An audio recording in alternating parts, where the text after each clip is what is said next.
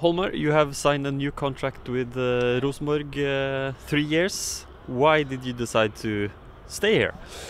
I've had the impression of the club now since August, and what I've seen is very good, and I want to stay here. So it was good that we could get an agreement for 3 years. What do you like about being here? What did you experience last year?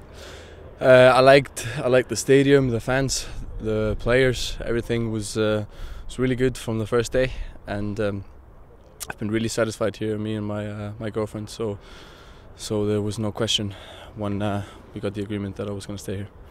So now we're starting a new season. What do you think about this season?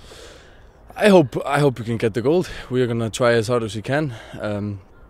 Last year we finished really good.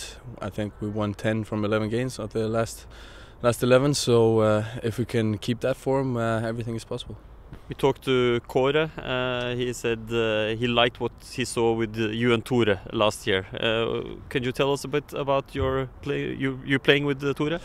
Yeah, I think we understand each other quite well, and we're both quite fast, so we can stay high up the pitch. And I think that is how we want to play.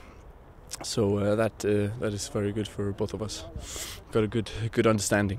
So now you decided to stay here for 3 years. Have you been uncertain what to do, or are you now just calm and ready for the season? No, I always wanted to stay here. So, but now that it's 100%, of course, that's good to know it 100% that you're going to be staying here and playing here for the next 3 years. So, yeah, of course, it's easier on the mind.